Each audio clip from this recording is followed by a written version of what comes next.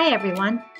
So your teacher has given you an assignment in a Google Doc, whether it's a doc, a sheet, or a slide, but she did not give you edit rights and you need to edit that document.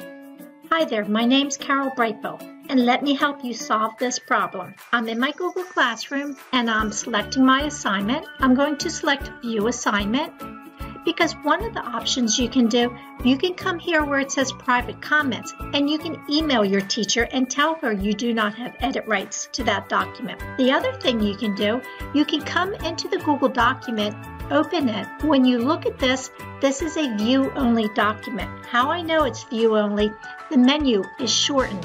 How you can take this document and make it editable, you come to the File menu and you select Make a Copy. Give it a name. Select OK. Now you can see the change in the menu.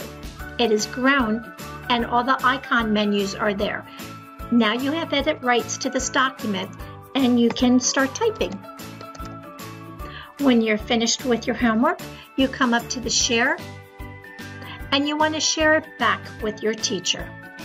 And when you share it back with the teacher, you can, when you have the share, it brings up a message and you can put a message in for your teacher. Hey, I made a copy and I'm sharing my homework back with you. So that's the steps how to make a document editable. Hope you enjoyed this video. Have a great day.